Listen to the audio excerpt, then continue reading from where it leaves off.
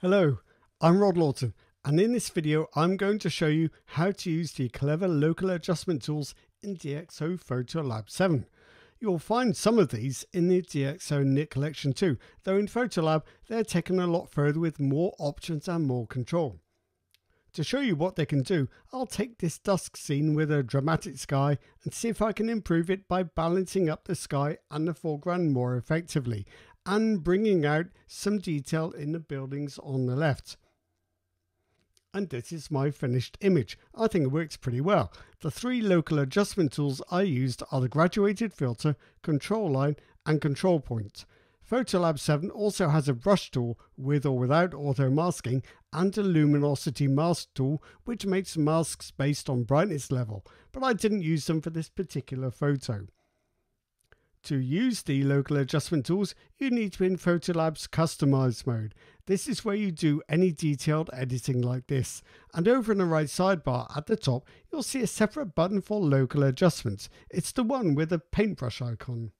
If you click this, you'll see a row of local adjustment tools you can choose from. I'm going to start with the graduated filter tool because I want to see if I can bring up the brightness of the lower part of the picture, and this is a really simple way to do it. So with this tool selected, I can drag upwards from just below the horizon line to just above it.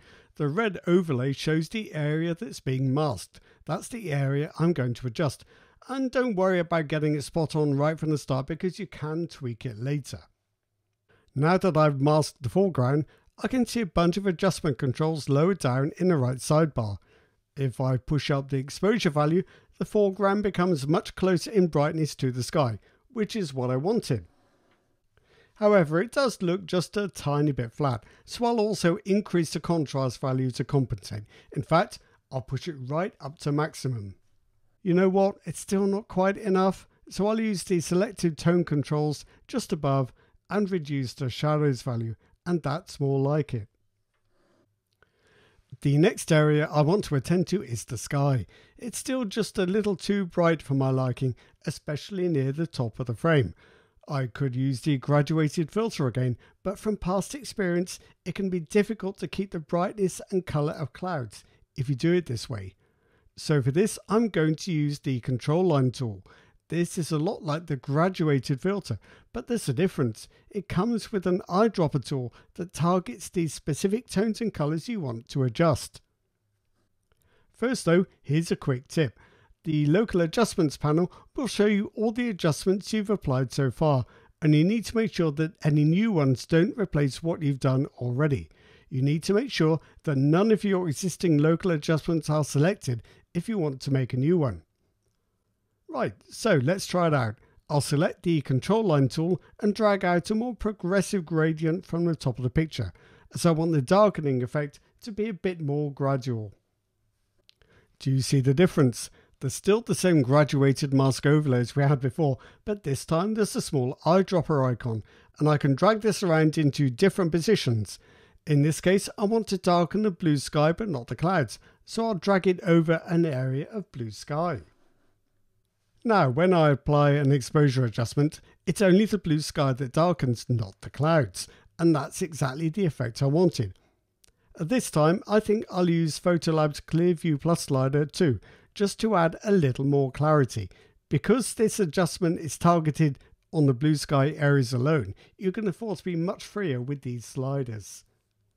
I also want to brighten up the buildings on the left side of the picture, and for this I think PhotoLab's control point tool will be ideal. It's one of the oldest local adjustment options and dates back to the early days of Knit software, but it's still one of the best. To use it, I select the control point tool in the right sidebar, then just click on a representative area of the buildings. They're quite small, so I'll zoom in first. So now you'll see a circular red mask overlay for the control point, and you can drag on the outer edge to change the size if it's too large or too small. I don't worry too much at this stage about what's masked and what isn't. I just go straight to the adjustments in the right sidebar and increase the exposure value. I'll also max out the contrast value and use the Clear View Plus slider again. So now's the time to zoom back out and judge the effect. DxO's control point tool is a million miles from the AI subject selection tools now available in other programs, and it's all the better for that. It doesn't attempt to produce pixel perfect edge selections, but instead blends in local adjustments in a subtle and progressive way that's both selective and very natural looking. And that's my edits finished. I'm quite pleased with the outcome, and I hope you've got some useful insights into DxO PhotoLab7's local adjustments, how they work, and which ones to use for specific scenarios. So, thanks for watching, and see you next time.